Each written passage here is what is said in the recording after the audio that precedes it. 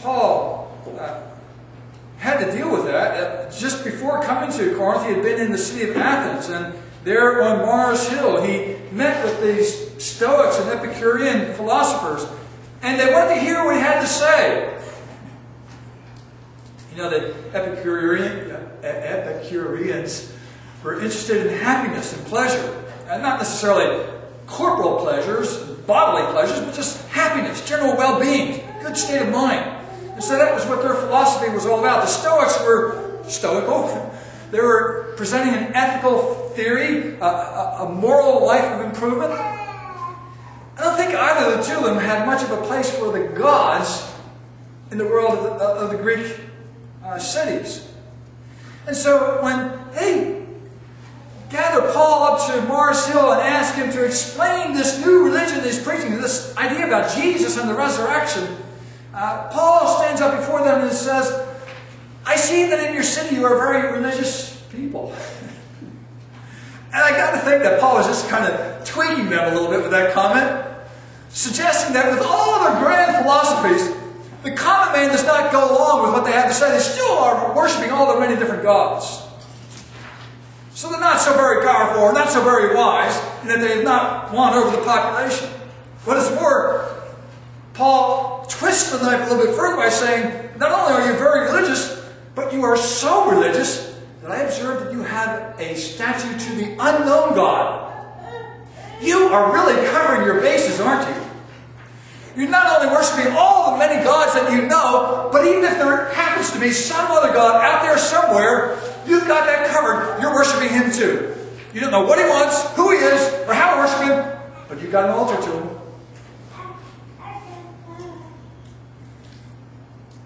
It'd be funny if it weren't so very sad in terms of the state of the human heart. Paul addressed the wise men of his day and the philosophers of his day and challenged their thinking.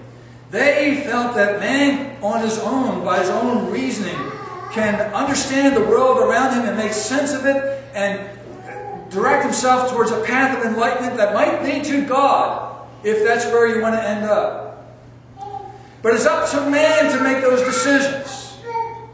And man has to have something that makes sense to him in order for him to accept a message. And when Paul speaks of Jesus who was crucified, that doesn't make sense to their rational minds.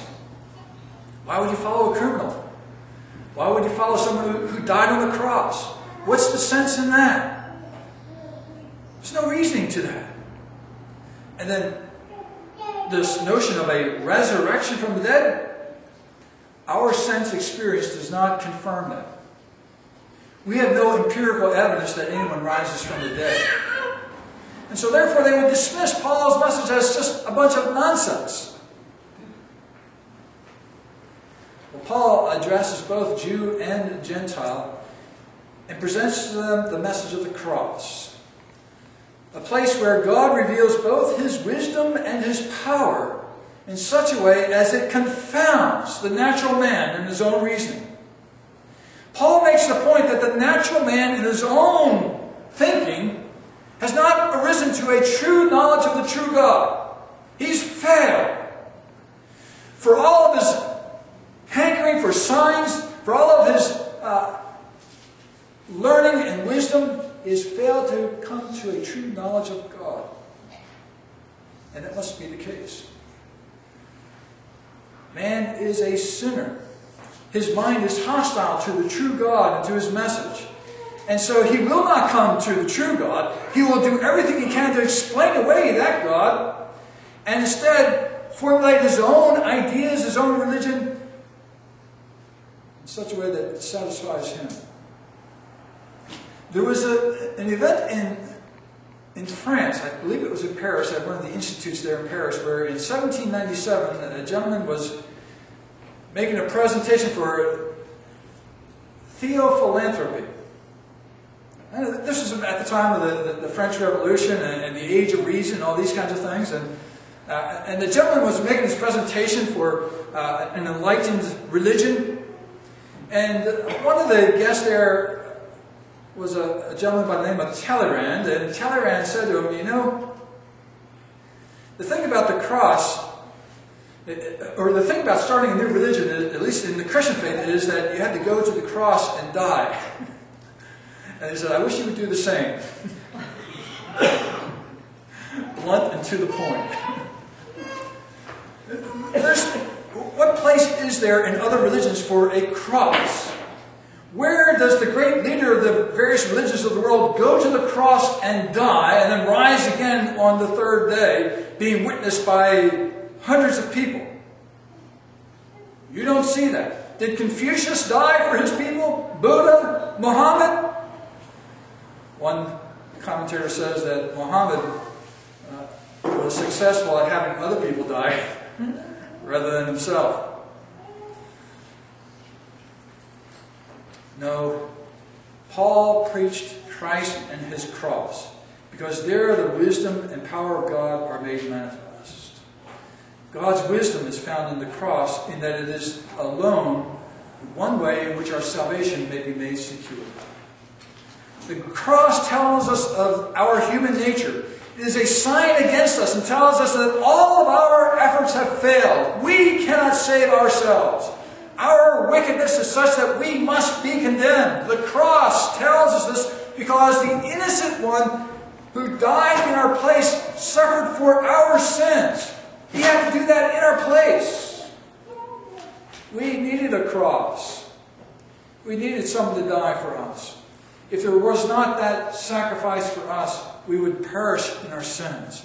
For all of our wisdom, all of our learning, it never gets us out of this dark and sinful world. We are shut up to a world of darkness and sin.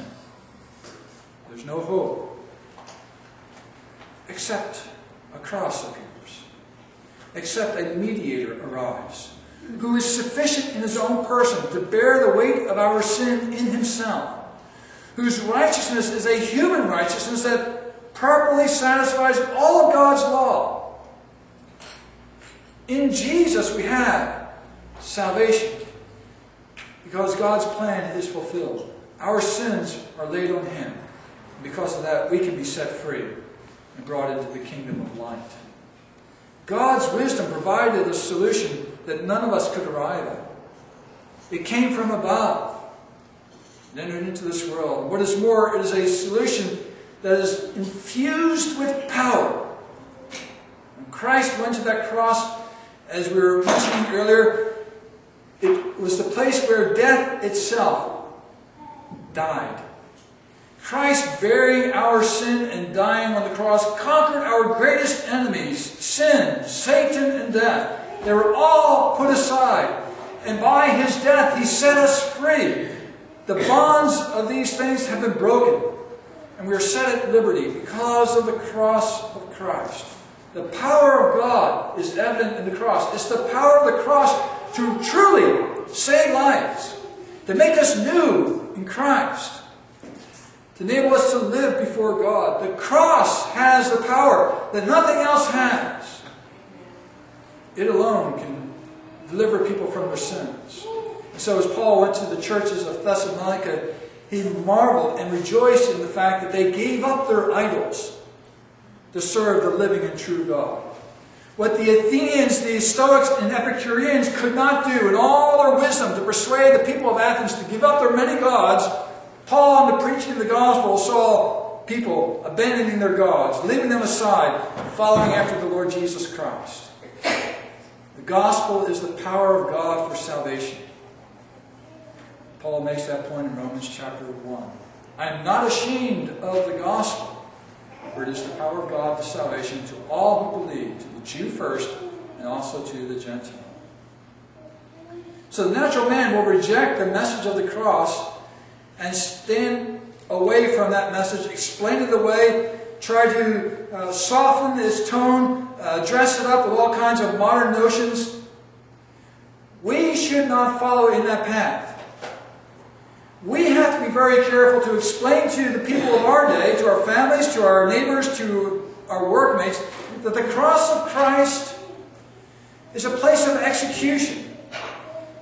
And there the Christ died to take away our sin. It was a bloody act of atonement. And it's only by the shedding of that blood that we can be saved. And all notions to try to pretty that up miss the point. We are sinners. We've offended a holy God. We are under His wrath, except we trust in Christ and in His cross. Like Paul, we need to preach the cross of Christ. Make that central to our preaching, to our lessons, to our life. And live in the light of that cross.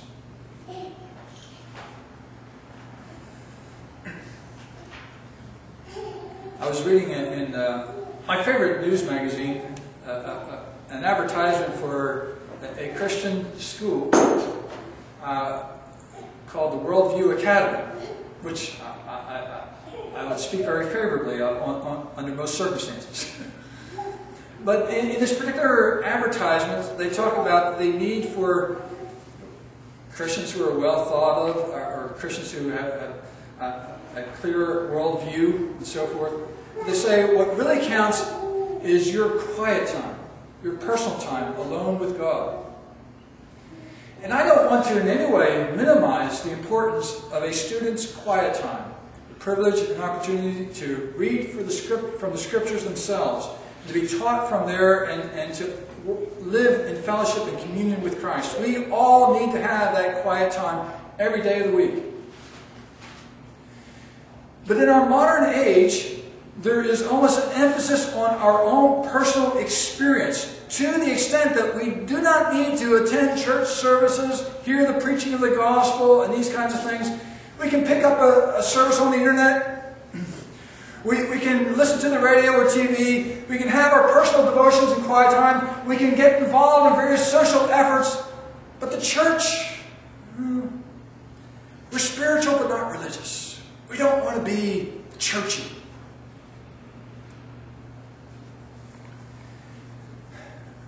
That's dangerous in this sense. That the church is the place where the preaching of the cross is to be sounded forth. And we need to hear that message preached from those whom God has authorized, like the Apostle Paul. And hear that message with authority. And have that message correct our misunderstandings, our false notions of the cross and the gospel. Our sense that everything is really about ourselves, about who we are. The cross reorients us. And the preaching of the cross in the Christian church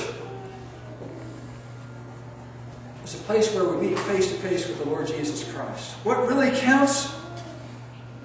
Your personal worship is important. Public worship also is important.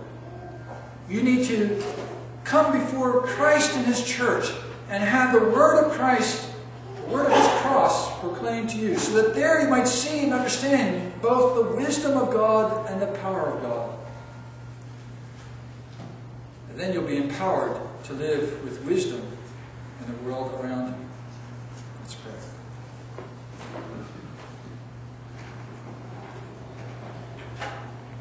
Father, we thank You for the message of the cross that tells us of a Redeemer who gave His life for us, who redeemed us from sin and death, and has given to us eternal life. We pray that this morning, as we reflect on that cross, that we would be reminded that our lives must be centered on the cross of Christ, that all that we have and are is rooted in that cross. We ask for the help of Your Spirit, that we might be a people that bear that cross, proclaiming Christ to our generation. We ask it in Jesus' name.